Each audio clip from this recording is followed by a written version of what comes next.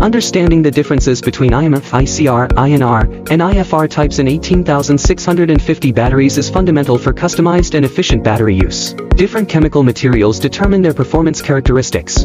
IMR uses lithium manganese oxide as its material.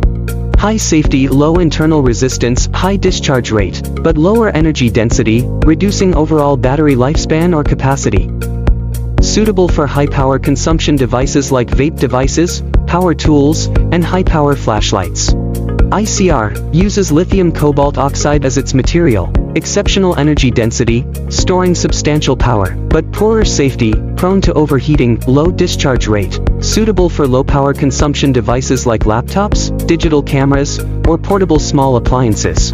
INR uses a nickel, manganese, and cobalt mixture as its material.